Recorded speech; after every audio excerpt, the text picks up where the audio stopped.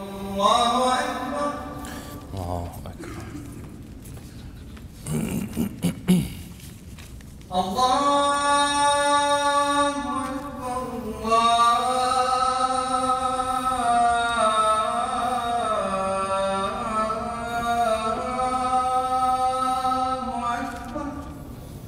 الله أكبر. الله أكبر. أشهد أن لا إله إلا الله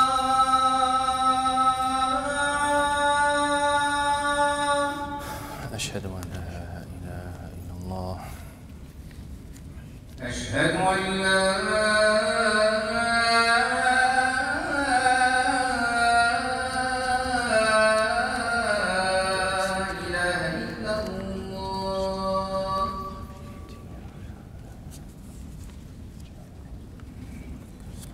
أشهد أن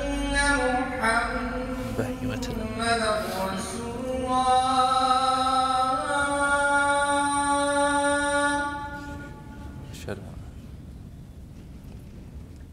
أشهد أن محمدًا رسول الله.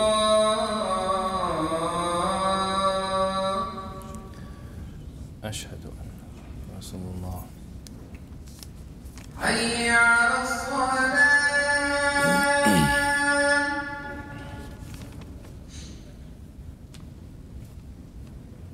حي على الصلاة.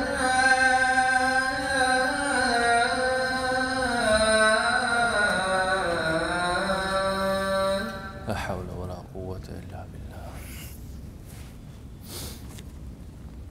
حي على الفلاح.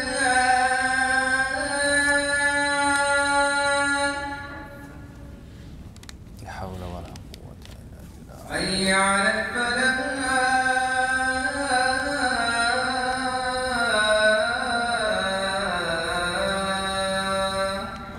لا حول ولا قوة إلا بالله.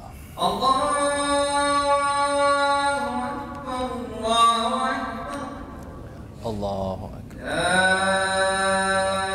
إله إلا الله. لا إله إلا الله ربي عليه دعوة الصلاة.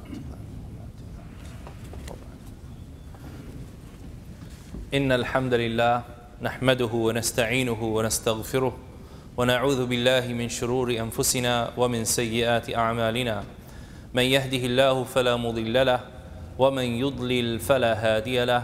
وأشهد أن لا إله إلا الله وحده لا شريك له وأشهد أن محمدا عبده ورسوله. يا أيها الذين آمنوا اتقوا الله حق تقاته ولا تموتن إلا وأنتم مسلمون. يا أيها الناس اتقوا ربكم الذي خلقكم من نفس واحدة وخلق منها زوجها وبث منهما رجالا كثيرا ونساء. واتقوا الله الذي تساءلون به والأرحام إن الله كان عليكم رقيبا. يا أيها الذين آمنوا اتقوا الله وقولوا قولا سديدا يصلح لكم أعمالكم ويغفر لكم ذنوبكم ومن يطع الله ورسوله فقد فاز فوزا عظيما. أما بعد فإن أصدق الحديث كلام الله وخير الهدى هدى محمد صلى الله عليه وسلم وشر الأمور محدثاتها وكل محدثة بدعة وكل بدعة ضلالة وكل ضلالة في النار وإنما توعدون لآت وما أنتم بمعجزين. Allah subhanahu wa ta'ala is the one whom we praise. We praise Him and we thank Him. We seek refuge in Him from the evil of our own souls and the evil of our actions. Whomsoever He guides, none can misguide him. And whomsoever He leaves astray, then none can guide him to the truth. And I bear witness that there is no one worthy of worship but God alone, and that Muhammad sallallahu alayhi wasallam is His slave and messenger. O you who believe, fear Allah as He should be feared, and do not die except as Muslims. O mankind, fear your Lord who created you from one soul, and from that soul its mate, and from those two spread many men and many women. And fear Allah concerning the wombs that bore you, and concerning those whom you ask your rights from, for verily He is ever watchful over you. O you who believe, fear Allah and speak the truth. He will guide you to righteous deeds and forgive you of your sins. And whomsoever obeys Allah and His Messenger has achieved the greatest achievement. Indeed, the best of speech is the speech of Allah, and the best of guidance is the guidance of Muhammad sallallahu alaihi wasallam. And the worst of affairs are all those that are newly introduced. And everything newly introduced is an innovation, and every innovation leads astray, and everything which leads astray leads to the hellfire, and that which you have been promised will come to pass, and there is nothing you can do to stop it. After the season of Hajj, one thing should be immensely clear. When we see the number of Hujjaj, despite the construction in Mecca and Medina, despite the difficulty of travel, despite the scares of security and safety, despite the health concerns, when we see over 3 million, some say 4 million people make Hajj in one place at one time, we know that we're living in a time which necessitates that we become much more thankful for what we have. I want to give you an example. Not too long ago, many of us, we could speak to our grandparents about when they made Hajj.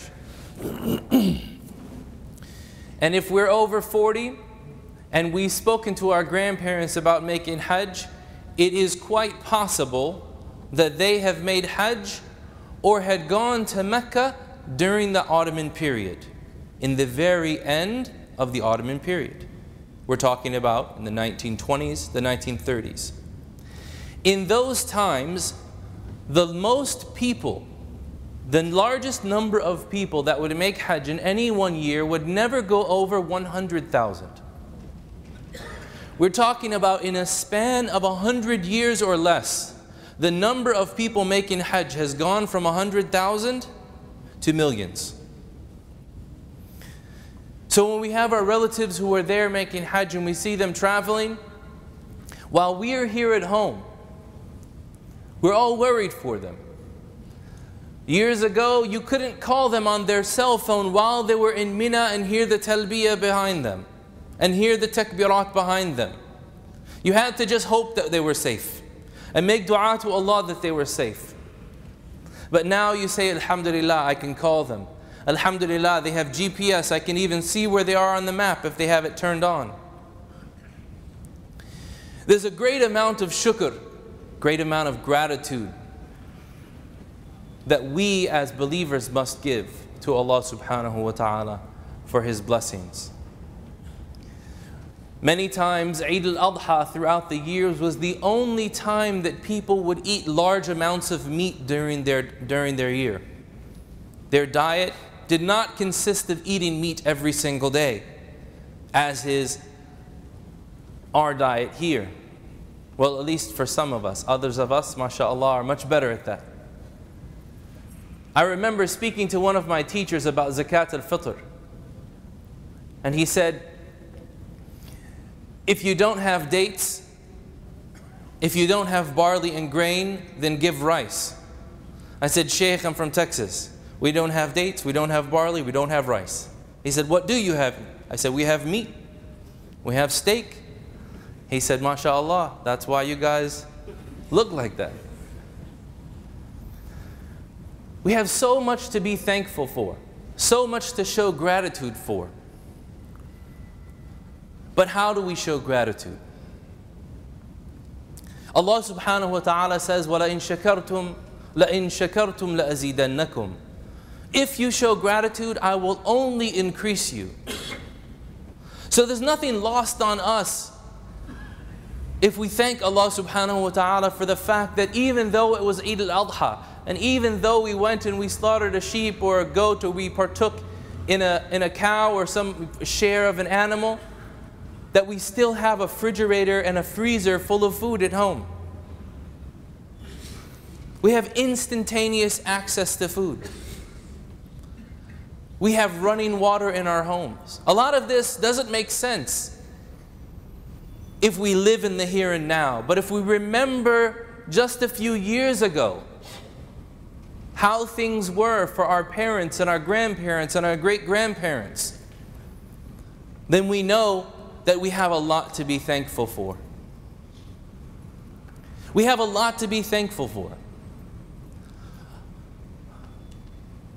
In Hilyat al-Awliya, Abu Nu'aym, rahimahullah, he records the story of Abi Hazim, Salamat ibn Dinar. And then a man came to him and he said to him, Ya Aba Hazim, ma huwa shukr? Abu Hazim, what is gratitude? How do I express my gratitude? He, rahimahullah, he said, شكر العينين إن رأيت خيرا أعلنته وإن رأيت شرا سترته. The gratitude of your eyes is that when you see something good, you announce it. You make it prominent. And when you see something bad, you cover it. من ستر على أخيه المسلم ستر الله عليه يوم القيامة. Whoever covers the faults of his brother Muslim, then Allah will cover his faults on the day of judgment. If you see something good, then you announce it. وَأَمَّا بِنِعْمَةِ رَبِّكَ فَحَدِّثْ. And as for the blessings of your Lord, then announce them. So the gratitude of our eyes is to realize that our sight in and of itself is a blessing. But that's not enough. We have to use that sight to promote good and discourage evil. He then said, فَمَا شُكْرُ الْأُذُنَيْنِ. What then is gratitude of the ears? قَالَ إِن سَمِعْتَ بِهِمَا خَيْرًا وَعِيتَهُ وَإِن سَمِعْتَ بِهِمَا شَرًّا دَفِنْتَهُ. He said the gratitude of your ears is if that you hear something good, you take it in, you understand it, you memorize it, you try to contemplate it. And if you hear something evil, then you bury it. You act as if it doesn't exist. He said, فَمَا شُكْرُ الْيَدَيْنِ قال لا تأخذ به ما ليس لك ولا تمنع حقا لله هو فيهما. Allahu Akbar. What is the gratitude of your hands? He said the gratitude of your hands is that you do not take anything which is not yours. But also you don't prevent anyone from the right of Allah that is in those two hands. وَأَمَّا السَّائِلَ فَلَا تَنْهَرْ. And he who begs of you, then do not admonish him. Don't hold back. If you're asked to give, give. If someone has a right over you, give them that right. If someone's asking you in the name of Allah for help and assistance, assist them. And also don't take the rights of others. قال فما شكر البطن. What then is the gratitude of the stomach? Or the gratitude of your chest? Could be either, because he says أما شكر البطن فأن يكون أدناه طعاما وأن يكون أعلاه علما. The shukr of your inner workings, of your insides, of your innards, is that the lower part is reserved for food, but the upper part is reserved for knowledge. The Prophet ﷺ, he said, "Man humani la yashba'an, talibu ilmin wa talibu dunya." There are two people who are never satiated: the one who seeks dunya and the one who seeks knowledge. So just as we fill our stomachs with food, we have to make sure to fill our hearts with the light of Allah subhanahu wa ta'ala and with knowledge. قال فما شكر الفرج. He said, then what then is the gratitude of the private parts? He said, كما قال الله تعالى والذين هم لفروجهم حافظون إلا على أزواجهم أو ما ملكت أيمانهم. He said, The gratitude of your private parts is just as Allah subhanahu wa ta'ala said, praising those when He said, and those who preserve their private parts, except with their wives or those that their right hands possess. فَمَنِ ابْتَغَى وَرَاءَ ذَلِكَ فَأُولَٰئِكَ هُمُ الْعَادُونَ. And whoever goes beyond this, seeking illicit relations, then they are the transgressors. قَالَ فَمَا شُكْرُ الرِّجْلَيْنِ. What then is the gratitude of our legs? قَالَ إِنْ رَأَيْتَ مَيْتًا غَبِطْتَهُ وَاسْتَعْمَلْتَ بِهِمَا عَمَلَهُ. If you see a person who is dead and gone, and you're jealous of their actions, use your two legs to take you towards the actions that he used to do. وَإِنْ رَأَيْتَ مَيْتًا مَقِتَّهُ كَفَفْتَهُمَا عَنْ عَمَلِهِ وَأَنْتَ شَاكِرٌ لِلَّهِ. And if you see someone who's dead and gone, and you didn't like the actions that you did, then you stop yourself from walking towards and proceeding towards those actions, and you're with full gratitude to Allah subhanahu wa ta'ala. He then says something extremely profound. And I mention this athar because it's so important after Hajj. During Hajj, we're continuously reminded of dhikrul lisan, of shukrul lisan, of thanking Allah with our tongues. Every day, from the day of Arafah until the 3 days of Eid, after every prayer, Allahu Akbar, Allahu Akbar, Allahu Akbar. My 4-year-old, the 4th day after Eid, he said, Dad, what's wrong? There's no more Eid? Allahu Akbar, Allahu Akbar, La ilaha illallah. And we say it with our tongues. The Hujjaj are in Mecca. Labbaik Allahumma labbaik, labbaik la sharika laka labbaik. Giving shukr with our tongues. Expressing the greatness of Allah, His right to be worshipped alone, our answering of His call, our service to His cause. But Abu Hazm, he mentioned something extremely profound, and it's important for us to remember this after all of these days of dhikr. قال صلى الله عليه وسلم أيام منى أيام أكل وشرب وذكر لله. The days of Mina, the days of Hajj, the days of Eid, are days of food and drink and dhikr and remembrance of Allah. So he says, فَأَمَّا مَن يَشْكُرْ بِلِسَانِهِ. So as far as the one who thanks with his tongue, shows gratitude with his tongue, وَلَمْ يَشْكُرْ بِجَمِيعِ أَعْضَائِهِ, but does not show gratitude with the rest of his limbs, with the entirety of his body. فَكَمَثَلِ رَجُلٍ لَهُ كِسَاءٌ فَأَخَذَهُ بِطَرَفِهِ وَلَمْ يَلْبَسْهُ.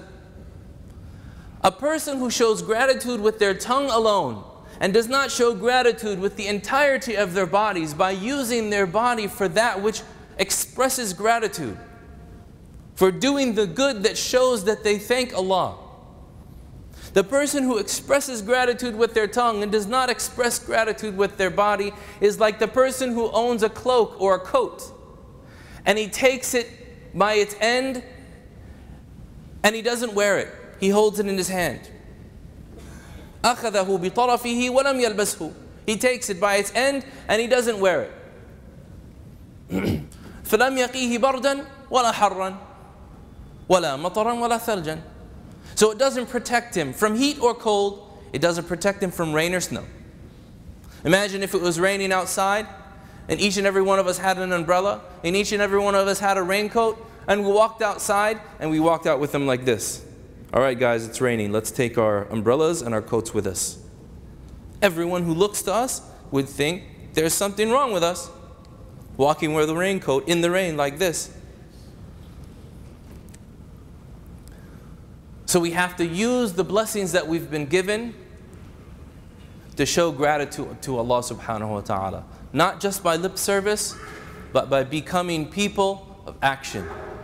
People that make shukr a daily part of their lives. أقول ما تسمعون وأستغفر الله لي ولكم ولسائر المسلمين فاستغفروه إنه هو الغفور الرحيم.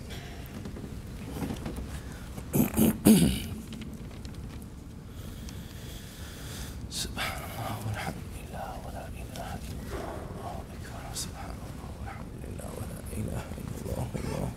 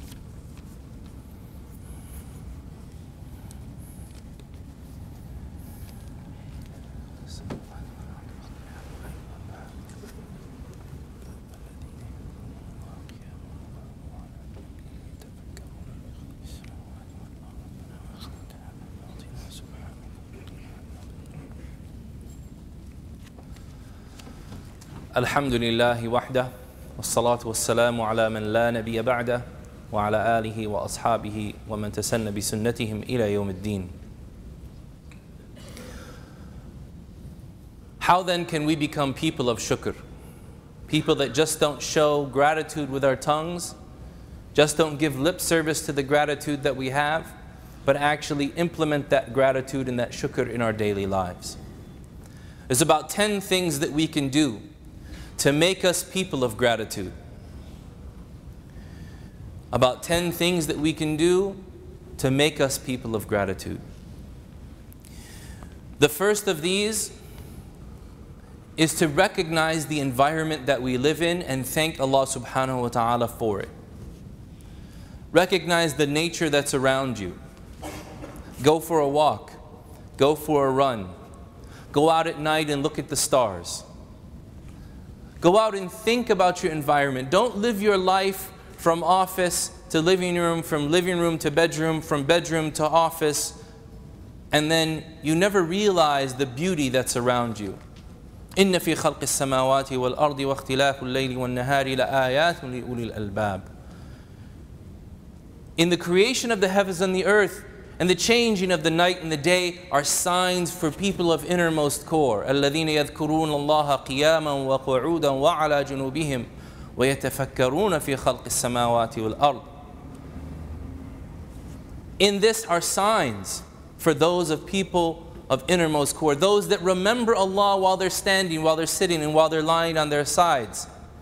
And they ponder over the meanings of nature around them. رَبَّنَا مَا خَلَقْتَ هَذَا بَاطِلًا. Lord, you didn't create all of this in vanity or in vain. فَقِنَا عَذَابَ النَّارِ. Therefore save us from the peril of the hellfire. Become cognizant of your surroundings, and you become more cognizant of the gratitude that you have to express. Secondly, recognize your friends and your family. The Prophet ﷺ said, كما هو مروي في سنن الترمذي من لم يشكر الناس لم يشكر الله. He who does not show gratitude to the people has not shown gratitude to God. So be sure to let people know that you appreciate them.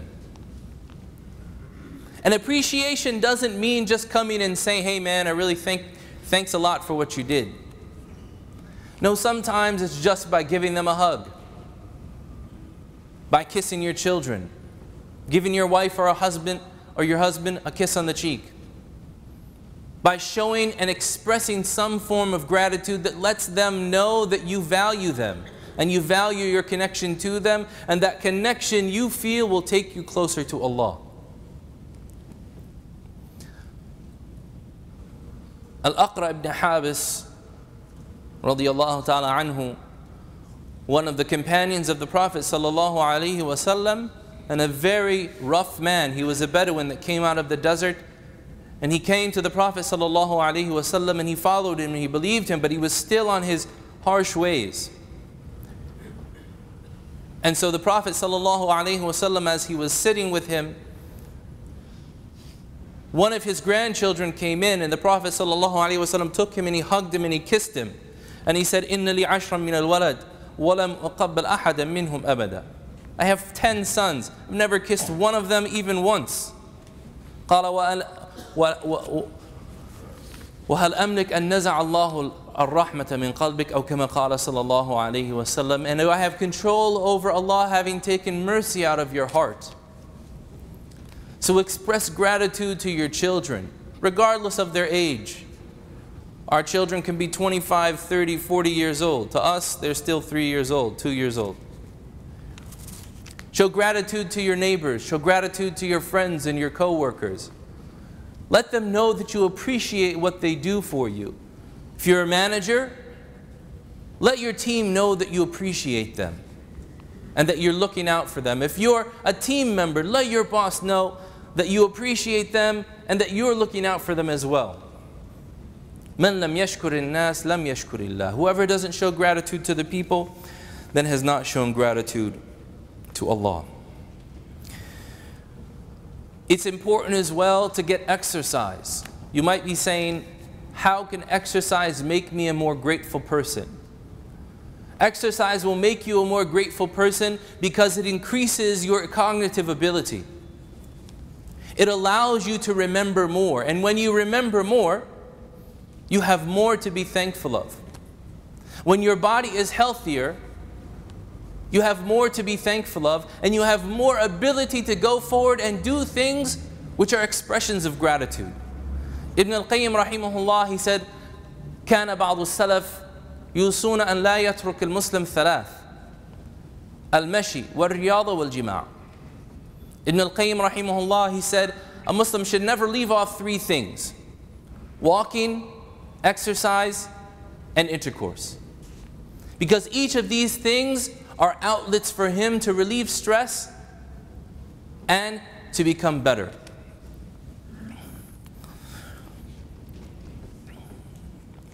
It's important as well that to show gratitude, that you have the gratitude of your heart, the gratitude of your insides, the gratitude of your innermost self, as Abu Hazm was asked about. And يَكُونَ أَعْلَاهُ عِلْمًا, that the upper part of it is filled with knowledge. That you meditate and you think about the things that you've done. Umar ibn Khattab radiyallahu ta'ala anhu, he would sit every single day after Fajr. And he used to tell his companions, he used to say, حَاسِبُوا أَنفُسَكُمْ قَبْلَ أَن تُحَاسَبُوا. Take yourself to account before you are taken to account. And he used to sit and he used to say to himself, Umar, you have a chance to make it today. And he used to go into business with his soul, and he used to say, we're going into business today, ya nafs, O soul, so don't let me down. We can either win everything or lose everything. Some scholars say that you should look at every single day as a treasure chest. And think to yourself, I can fill this treasure chest with gold, I can fill it with coal, or I can fill it with nothing. On the day when all of the gold is presented to me, I'll be extremely happy. And on the day when all of the coal is presented to me, I'll be extremely woeful, because it will only heat the fire more. And if I end up with nothing and just a bunch of empty boxes, then all I'm left is with the worst of regret. So make every day a golden day. Fill every day like a treasure chest. It's important to sleep, to become a person of gratitude. Because you can never have enough shukr of Allah if you're not using what He's given you in the proper way. Just like exercise, your body has a right over you. وَإِنَّ لِجَسَدِكَ عَلَيْكَ حَقًّا. The Prophet ﷺ told Salman, your body has a right over you. فَأَعْطِ كُلِّ ذِي حَقٍّ حَقَّهُ. So give everyone that has a right, give them their right. So make sure that you're getting the sleep that you need. Find yourself cranky, find yourself negative, find yourself that nothing's going good, it may just mean that you need a little bit of sleep. So if you sleep, become a person of shukr. Remember your adhkar before you go to sleep. Remember them when waking up. And one thing can change that nap or that nighttime sleep into an act of ibadah. that you make the intention before you go to sleep that I'm sleeping because I'm showing gratitude for my body and not using it more than necessary. It's not good to run ourselves into the ground. If you make that intention that I'm sleeping for Allah because He has made this body an amana, a trust with me, then that act of sleep becomes an act of worship. It's important to stay in touch with others, and specifically to have physical contact with them. The Prophet ﷺ said when two believers meet each other and they shake hands, that their sins fall off until the first of them repeals his hand. And it's important to always be optimistic. He ﷺ كان يحب الفأل في شأنه كله. He used to love optimism in everything that he did. So don't go through the day pessimistic. Even when something bad happens to you, say to yourself, I had a teacher, he used to say, Alhamdulillahi lil ashrar. I used to thank Allah for the evil people. So why would you say that? He said, I say that because every time I meet somebody who's rude or nasty or evil, I always remember how I'm not supposed to be, and I try to become a better person. اللهم وفقنا للخير. اللهم إنا ظلمنا أنفسنا وإن لم تغفر لنا وترحمنا لنكونن من الخاسرين. اللهم إنا نسألك حبك وحب من يحبك وحب عمل يقربنا إلى حبك يا رب العالمين. Oh Allah, we ask you for your love, and the love of those who love you, and the love of actions that take us closer to your love, O Lord of the worlds. اللهم اجعلنا من أهل الشكر. اللهم اجعلنا من أهل الحمد. اللهم اجعلنا من أهل الشكر. واجمعنا بنبينا يوم القيامة يا رب العالمين. Oh Allah, make us people of gratitude, make us people of thanks, and make us people that are gathered with our Prophet sallallahu alaihi wasallam on the day of judgment. Wa aqim as-salah.